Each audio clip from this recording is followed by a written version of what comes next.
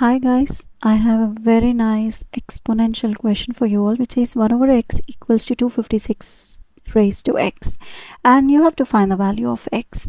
So how can we do that? What I'm going to do is just eliminate this x. And how can we eliminate this x? I'll show you. So let me write it down. 1 over x is equal to 256 to the power of x. To eliminate this x, we're going to take 1 over x. So take 1 over x. Now as you have taken this side, you have to take it this side as well. So we have 1 over x in the exponent. Here you can cancel out x and x. So what you're left with, 1 over x to the power of 1 over x is equal to 256. Now from left hand side, what you can see, you have same base, same exponent. Can we convert the right hand side also in the same way? Let's see.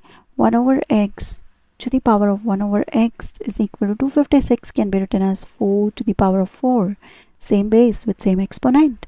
So here now you can equate them. Same bases, same exponents, equate them.